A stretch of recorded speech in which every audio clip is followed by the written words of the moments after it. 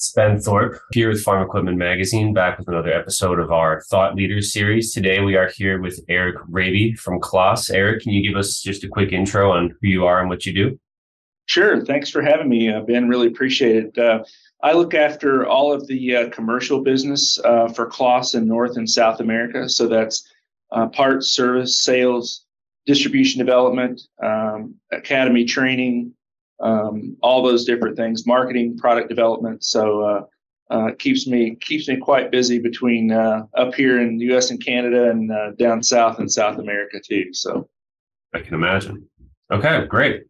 And what we're here to talk about today is something that I didn't know about until just a couple of days ago, but your start in the industry as a technician. So can you kind of just walk us through the story about how you came into that position? Sure. And I tell a lot of people, they ask me about my history in the farm equipment business. And I said, well, I did start out as a technician, but I wasn't very good at it. So then they put me in sales, and it turned out I wasn't very good at that either. So now I'm in management. There you go. But at any rate, no. Back to that. So when I was in high school, one of our FFA programs was kind of a co-op program. So for a couple of summers, I would work at a dealership in my hometown, Russellville, Kentucky. It was called Russellville Tractor Company. We were a Ford tractor dealer. We had New Holland. We had Alice Chalmer, then Deutz Alice, and we also had Kubota, and then a lot of other short lines. We had a very wide array of product. And basically what I was tasked to do was less on the technician side to start with, and it was more on, I did a lot of setup and pre-delivery. We were just getting into the Kubota business and had a lot of compact tractors that all came in crates. So my job was to disassemble the crates and then assemble the tractors. And I got pretty crafty at it because they were all in wooden crates, and it was just really hard using a crowbar to pull them apart. So I went and bought an electric chainsaw, and I was in the shop there, and you could tell when I was getting ready to put a new tractor together because that really loud, obnoxious electric chainsaw would be buzzing around as I cut the crate in two. Yeah, it was a really good experience for me in terms of understanding not only the technical side of the business from an early age, but it also gave me the opportunity to go out and be in the field when I was doing a pre-delivery or a setup or something like that of a piece of machinery. And actually, when I finished high school and I went to university, I actually enrolled in a program that was called it's an ag tech program. It's a 2-year degree, but you could continue on and get your 4-year degree. So for my first 2 years at university, most everything that I did was technical in nature. So we had hydraulics classes, we had electrical class, diesel systems class, just lots of different things that really kind of supported that technical aspect of the business. So I think, it really allowed me to look at it more than just from the relationship of, hey, someone somewhere is going to build a piece of equipment, I'm going to go sell it. It really gave me an understanding of the technical aspect of the machine, but also how very, very important what happens after delivery of a machine is to the overall experience of the customer. Mm-hmm. And so what was kind of your pathway after that? I know you've been in the industry a long time. Can you kind of just give us an overview of, you started at the dealership and where'd you kind of go from there? Well, when I went to university, Western Kentucky University, and I was working on my degree there, I actually went to work for another dealership in Bowling Green, Kentucky. It was a Ford New Holland. We had Ford when it was Ford. We had New Holland, and we also had Versatile and a lot of other short lines as well. But I was in sales there. So I actually went to school full time, and I actually worked full time as well. So I had to massage my classes very carefully, but it ended up working out. But that was, I think, really fundamental for me in keeping me engaged in the industry. So I'd seen the technical aspect of it. Now I was more into the sales aspect of it. And it was really good experience for me to see, the interaction of customers, both on the service side and on the sales side. What are the things that you need to be paying attention to? And really, what are customers looking for? And I think one of the things that it really taught me early on is how important it is to listen versus talking. And I think, I learned a few lessons the hard way by talking too much. But if you're paying attention, you do learn from those things. And then after that, I went to work after I graduated from university. I went to work for Heston. It was still owned at Fiat by the time.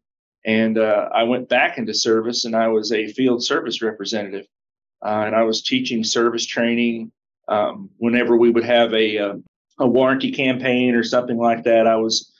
My job was to go around to the dealers and make sure that those things were getting done, that they had the parts they needed to do those. So I went back into the service aspect again. And then when AGCO purchased Heston, I just became a region service manager, but still in service, just covering more products then. And then after that, I went back to sales again for a few years. And then I went into wholesale, basically looking after the Northeast United States. So I had from Maine down to West Virginia.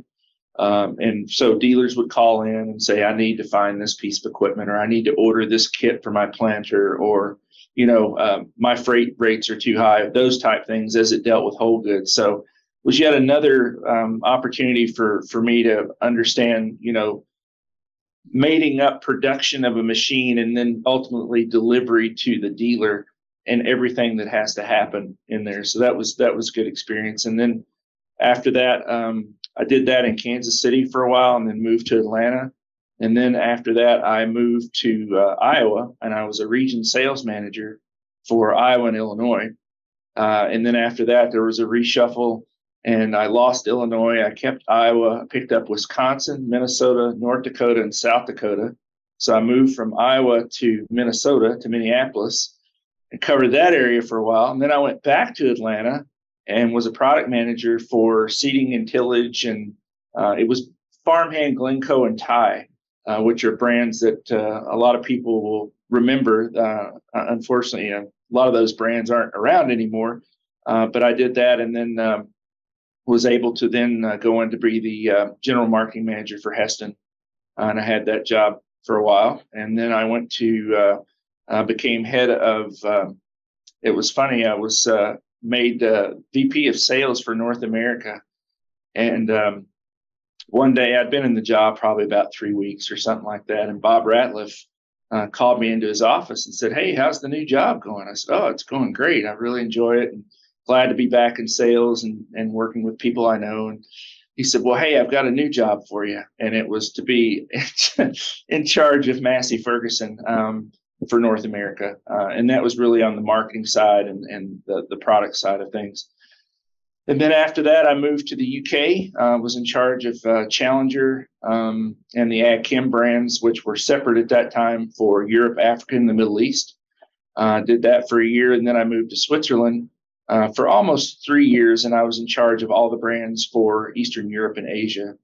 And then I came back to Atlanta again and was in charge of global marketing for all the AGCO brands globally. And then one day my phone rang, and it was someone from Claas, and said, "Hey, have you ever thought about maybe doing something a little bit different?" And I'm like, "Well, maybe." It's not like I'm not able to move. I think I've demonstrated my ability to move. I would say, yeah. So I had some discussions with Claas. Actually, part of the interview, I met with Katrina Claas in Frankfurt, and then I took a train to Harsevinkel and met with Helmut Claas and interviewed with him. And they offered me the job, and the rest, they say, is history. And I've been with, it seems like it was just yesterday, but I've been with Claas almost 8 years now. Wow. All right. I was going to make a comment about how much you moved and how many different positions you had. So you really have seen from the bottom all the way to where you are now.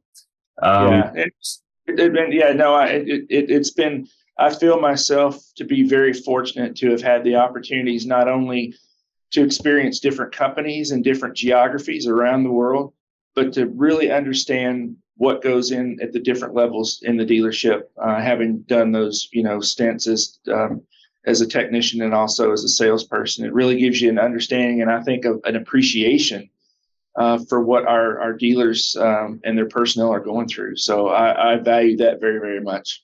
Mm-hmm. How would you say the needs of technicians and service departments have changed from when you were there to now? Oh, well, needs is, and that's a really good word that you use, because our biggest need right now is just to have more technicians. It was, and I would say when I was a technician, things were still very manual, and it was you were combating a hydraulic problem and not a software update or something like that. Still requires some technical expertise, but I think today's technicians have not only have to have an understanding of those basic systems that are contained in all of our farm equipment, but they also have to have an acumen for technology, whether it's diagnosing an error code, or at the very least helping a farmer who got into a combine for the first time since last year and needs to know how to set up his auto guidance, those type things.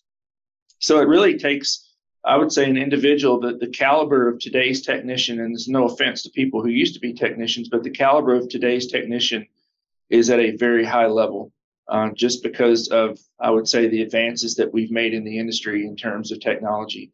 But I think one of the other things that can't ever be stated enough, too, is their empathy, if you will, because a lot of times, and I found this to be true in my experience, and also find it to be true when I talk to technicians, is that farmers will tell them things and they'll share things with them that they won't share with anyone else in the dealership.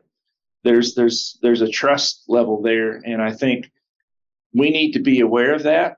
Don't ever undermine that, but understand that our technicians are really held in high regard, not only in the dealerships, but even higher regard in terms of what the customer thinks of their relationship and their dependence on them. Hmm. Yeah, and that was going to be my next question is, and that's a great example of something, but how would you say that your time in the dealerships now impact how you work with your dealerships? Is there a deeper understanding and a kind of benefit from that? Yeah, and I mean, they're obviously confronting a lot of problems that we didn't have to deal with when I was in the dealership, but I still do travel around to dealers a lot, and it's more about understanding. I always like to go and show me your parts department, show me your service department, let me meet some people and understand what are the big challenges that you're facing today, or are there opportunities too? I'm one of the few areas that I don't have a lot of experience in is parts. So I'm interested to learn more about that. And thank goodness we have some really good parts people in Claas today, so they can tell me. But, understanding what does it mean? I'll give you one example. We get requests all the time for daily stock orders. And my question is okay, what is the reason that you want to have a daily stock order? Well, I know the answer. It's free freight. So and that's a way that's a way for them to get free freight, but have a fairly continuous supply of parts. So, and that becomes a little problematic for us on the manufacturer side, and all of our our parts people are like, oh, we can't do that, we can't do that. And I'm like, well, put yourself in the shoes of the dealer for a moment, and what are the pros and cons of us having it or not having it for him? What are the pros and cons for having it or not having it for us?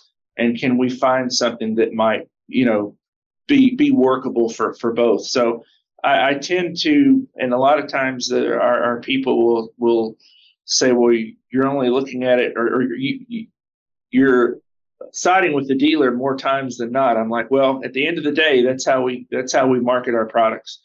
And we need to make sure that, to me, it's not a win-lose. It either needs to be a win-win or a lose-lose, but we need to be in partnership with our dealers, and they need to hold us accountable in the same way that we hold them accountable.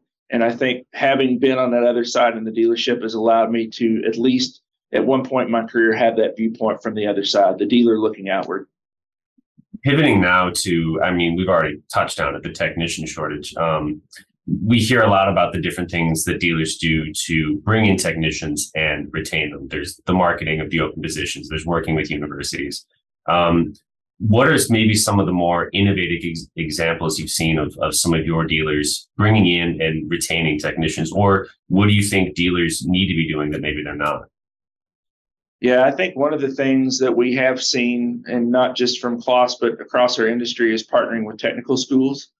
Whether it's at the company level or the dealership level, and really making available, I'll call it scholarships for people that want to go through the technical training, maybe helping them with tool purchases, those type things. One of the things that we've done is we have a apprenticeship program that's based here in Omaha, where we actually have classrooms and a lab set up in our facility here, and it serves three purposes really. We provide training for people who want to work in production. We provide training for people who might want to work in our dealership. For instance, we have 5 locations here in Nebraska for technical training, but it also provides training opportunities for people who want to work on the whole goods side or the OEM side. And it's partnered with the Metro Community College here in Omaha. So they're enrolled in Metro Community College, and they go half the time to those classes, and the other half of the time they'll come here for practical study. And I would invite you next time you're here, I could show it to you, but it's brand new. We opened it up during COVID as part of our new academy. But it's a really dynamic program, 2-year program. I think we've just had our first group of graduates come out of that. And so that helps. The problem with that is getting it scaled, because we can't in one location, graduating a handful of people every year, keep up with demand that we have or the demand that our dealers have. So I think we as an industry need to keep looking for better ways to engage with colleges and universities. And I think the other one too is engaging kids at a younger age, and really trying to show them, and not just from a technician standpoint, but really plumbers, electricians, all the skilled trades, those things. We really need to show kids at a young age that not only is that acceptable, it's desirable. I don't know if you've hired a plumber or an electrician lately, but they're not cheap. So I think it takes an effort from everyone. That's the bad news is that we've got a lot of ground to make up. The good news is everyone knows about it and we're aware of it. So I think it's going to continue to be at the forefront of our dealers for sure, and also us as manufacturers. Mm-hmm. Okay.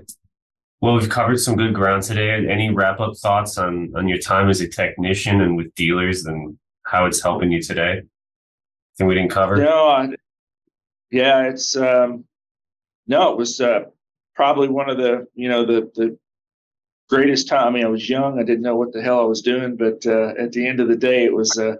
I know I learned more now from it than I gave myself credit for then, and it was a great experience. And I would encourage, and that's one of the things too, is when we talk to young people and say, hey, you can do anything you want to, but the more opportunities that you can expose yourself to, the better off you'll be in the end, because every experience is another page in your book of life, and you can always go back and reference it.